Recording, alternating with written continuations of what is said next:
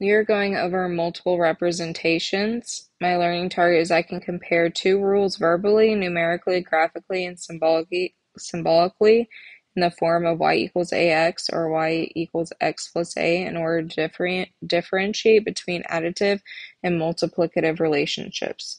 So my word problem is Zachary drives his car in the neighborhood at 10 miles per hour. So I'm going to have y represent the miles traveled.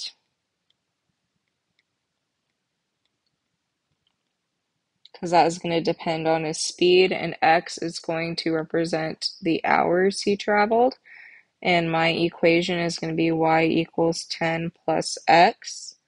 So I'm going to fill out this data table. So for 1 hour, he traveled 10 miles. 5 hours, he traveled 50 miles. 10 miles, he traveled 100 miles. So if I write those as an ordered pair, it would look like this.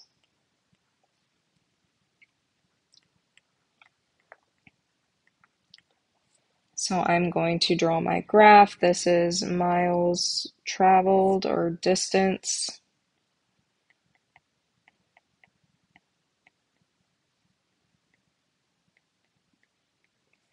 And this is time in hours.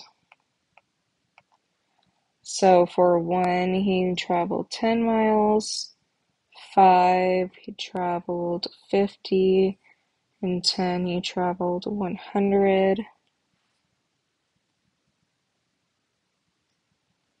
So that is what my graph is going to look like. So this is a multiplicative relationship.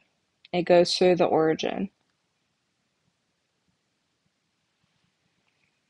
All right, this one is Christopher is 5 more years older than Caroline's age, so Y is going to represent Christopher's age because it is affected by Caroline's because he is 5 more years than Caroline. X is Caroline's age.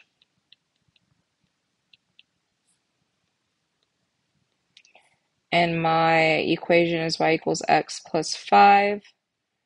So if I fill in the table, I have 1 and 6. 5 plus 5 is 10. And 10 plus 5 is 15. So my ordered pairs are 1, 6, 5, 10, and 10, 15. So I'm going to draw that graph. So y-axis is Christopher's age.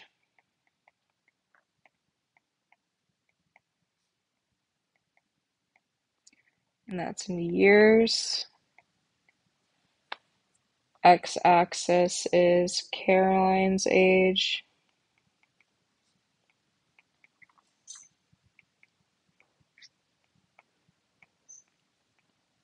So when Caroline is 1, Christopher is 6.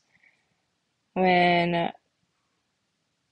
Caroline is 5, Christopher is 10. And when Caroline is 10, Christopher is 15. So we're going to kind of follow the trajectory of this. That was not great. So this is additive relationship. It does not go through the origin.